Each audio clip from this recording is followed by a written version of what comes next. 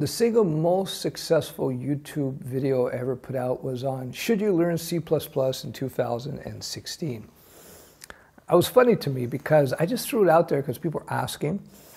And the first line, I think, in that video, I said, I never written commercial code in C++. And then I go on. And then a lot of people attacked me and said, how could you comment on C++ if you've never written code commercially? I did Hello World. That's pretty much it. Well, I can comment on it because I'm a professional software developer for over 20 years. And I've written software in 9 different languages, commercial software. And so I have a pretty good idea what the market is like, generally speaking. So if I've driven, 9 different types of race cars, but I haven't driven the 10th, I can still comment on the 10th type of race car. If I've never driven the Maserati, but I know enough about cars at this point. I know enough about racing, and I'm sure I would have heard a lot about what the Maserati cars are like relative to the other 9 types of cars I've driven. But I can comment on that. Same thing with C++. No, I've never written C++ code before in a commercial sense, but I know what C++ is all about, and I understand the market because I understand software development, and I understand that market. Now, is C++ still a viable option in 2018? Well, we're 2 months away from 2018, for sure. C++ is going to be viable, I would imagine, for at least another 10 years. Although I'm hearing from people, friends of mine who are C++ coders, are saying it's getting pretty messy because they're constantly trying to retrofit C++ to make it be able to follow the paradigm du jour, the current hot way of writing code. And they're saying, he's telling me, that's his opinion, it's a bit of a mess now. C++ will have its place for quite a while, I would imagine, longer, because it's highly, highly performant.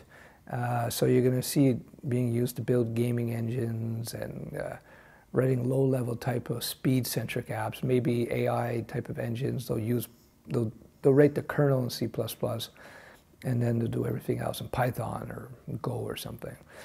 So yeah, C++ is still viable. I think the most important thing you have to consider when you're looking at any programming language, whether it be C++, Java, JavaScript, Python, PHP, Ruby, Swift, you have to look at the type of work, T-Y-P-E, the type of work that you want to do. That's such an important thing because C++ programming is a totally different beast than doing JavaScript programming or doing Python programming. It's a totally different thing. It takes a different mindset, really. It's like a sprinter versus a long-distance runner, right? The body of the sprinter is totally different. The training of the sprinter is totally different versus the marathon runner. They're both great athletes. They're both to be respected, but it's a different game.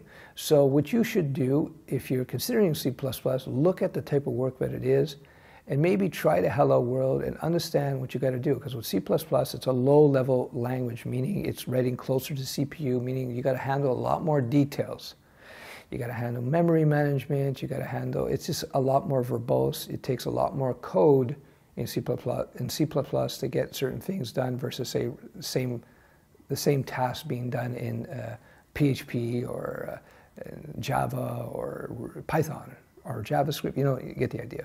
So again, one of my main theses, if you will, one of the main philosophies that I hold after so many 2 decades of being a developer, that the language is all very specific. The quality of the language is specific on the task that you have to do.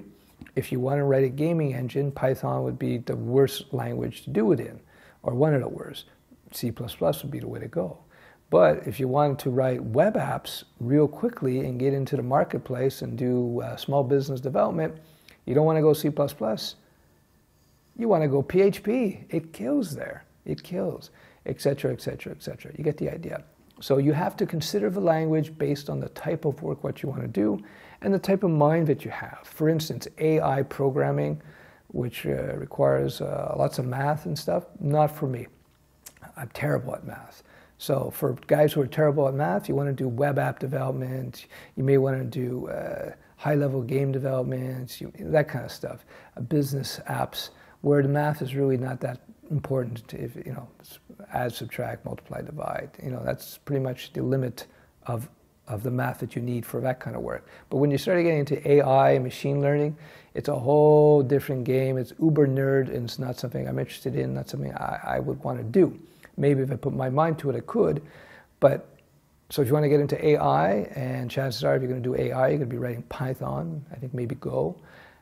You got to be well aware of it. You got to be doing a lot of math. So be math centric. Again, I'm not one of these guys who PHP sucks, or JavaScript's the best, or Java's the best, or Python. No, it depends what you want to do. The only thing I rip on is Ruby and Ruby on Rails.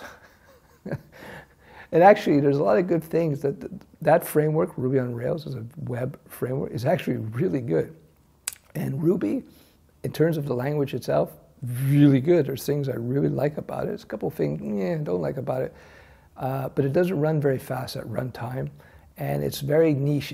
Well, it's not very niche. It's becoming more and more of a niche language. And I recommend not doing Ruby on Rails because it's falling into niche, meaning you're going to have less and less opportunity there. That being said, you know, there's still going to be a lot of legacy Ruby and Rails apps out there. And so you probably get paid big money to do it because there are going to be fewer and fewer Ruby programmers. But, you know, that's a sort of, you see the end of that road down the line, you know, maybe 10 years or something. Whereas if you look at Java, C#, PHP, they got such huge install bases in their own right, Python, that it's not going anywhere. So, yeah, anyway, I'll stop going off on one of my tangents again. I even forget the point of this video, so I'm going to end it right here. Ciao.